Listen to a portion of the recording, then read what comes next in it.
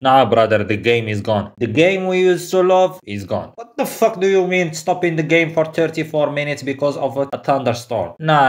These European motherfuckers need to cut this bullshit. If this was South America, the game will be stopped until someone is dead. They don't give fuck. They literally play in Peru with no fucking oxygen. And do you think a thunderstorm will stop them? Even in this game, there you have the fucking Vikings themselves playing. And the motherfucker in their team who came back from the dead. You think thunder will scare him? The game is gone. We understand that this might be dangerous, but not to stop the fucking game for 34 minutes. Stop it for like 4 minutes until things get calm, then continue the game. Okay, let's come back to our Real Madrid hate watch. The hate watch must continue. We can't stop it like these motherfuckers because of a thunderstorm. No, brother, we keep cooking. We're going very strong in here. We had Cruz and Rudiger. By the way, don't start about Gundogan. Okay, this is a Real Madrid players hate watch. I said this many fucking times. I don't care about Barca players. I can't hate watch them. Yes, Gundogan had a shit game. Okay, shut the fuck up. Let me focus on Real Madrid players. Let's start first by Cruz. You could have told me that Cruz wasn't playing and I would have believed you. It wasn't a bad game or a good game from Cruz. No, it was just a boring game from Cruz. I didn't see him do something special, didn't take that much shots, didn't create that many chances, even for his passes. His passes, they were all for the defender next to him or the midfielder next to him. That's it. Some passes weren't that good. I didn't like this game from Cruz. I can't lie. Last game he was average. This game I didn't even see him. Don't hate me. I'm just telling the truth. You tell me that, oh, he had a great game. Tell me one moment that you saw him do something great. Okay, let's go to stats and we can speak about it more in details. 8.1 rating. I don't give a fuck about the rating seriously in here in FUTMOB. This sucking Real Madrid's players dick. This was obvious from the start of the hate watch. We understand this very well. He had 96% passing accuracy. You see what I told you? Not that many passes. In Cruz missing 4 passes. That's a lot. Again, that's a lot. I don't give a fuck what you say. He had 1 shot blocked. He had 1 unsuccessful dribble. Passes in the final third, you see 13. That's shit. Like, basically, he didn't do nothing to the attack. 50% accurate crosses. Long balls, yeah, I remember the one that he missed. Yeah, I remember it. He almost had an assist. If Schlotterberg didn't foul the goalkeeper or Gundogan or Kimmich, I don't know what the fuck was that. Not that good, not that bad at the same time. It's just boring, like I said.